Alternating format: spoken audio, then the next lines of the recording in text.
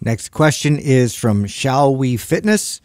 Do you think it's necessary to keep workouts under a certain length of time or number of sets?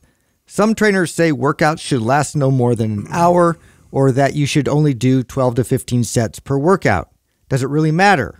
Or is the total weekly volume per muscle group the most important thing to consider? Okay, well, there's some general answers to this, but individually, boy, can this vary tremendously. I mean, I've known some advanced lifters who could train, 30 sets per body part, 2.5 hours.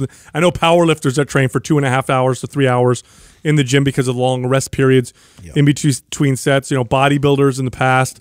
Serge Nubret was known for doing it depends on what you're doing. 50 sets per body part and crazy stuff. But generally speaking, when you look at the studies, what you're looking at is anywhere between 12 to 20 sets per body part per week is typically where people tend to fall. That's a pretty big range though, right?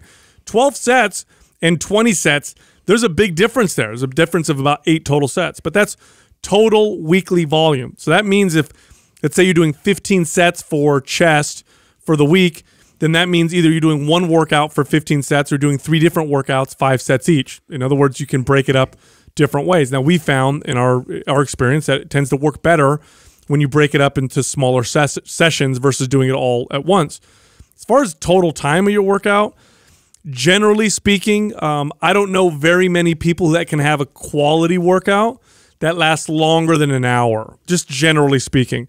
Now, I know a lot of advanced people that can have a quality workout that's longer than that, but most average people, 45 minutes to an hour and, of real good quality exercise, you're probably doing okay. Now, if you throw mobility and correctional work and priming, then you could go an hour and a half and the whole, session be pretty quality. But aside from that, I don't like answering these with specifics because there may be someone listening that would benefit from doing an hour and a half of a hard workout, and somebody who's listening who shouldn't go longer than 30 minutes. I really think it always goes back to the same thing that we say on this all the time, which the goal is always to do as little as possible to elicit the most amount of change.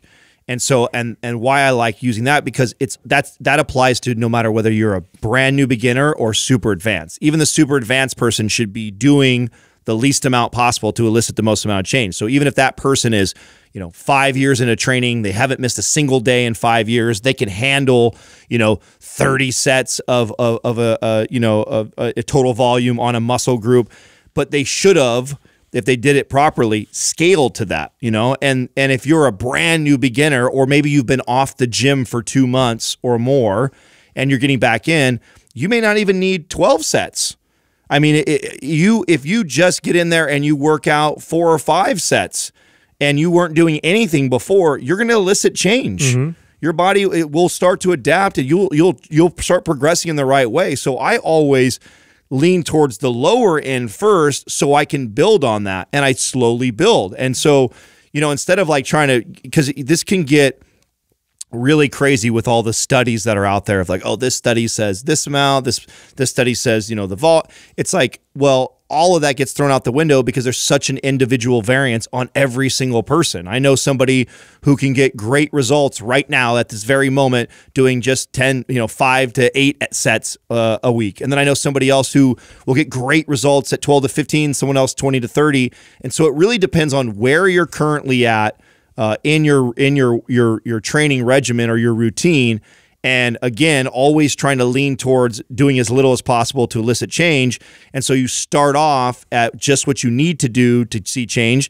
And then, and I follow that, which is about 3 or 4 weeks. And then I need to start kind of slowly building on that. And, some people, like Sal was saying, can handle a lot more volume than others, and you just gotta measure your results. And there's a lot of other factors like intensity, exercises. I could handle way more volume and sets of isolation exercises than I can compound movements. I think that's probably true for a lot of people.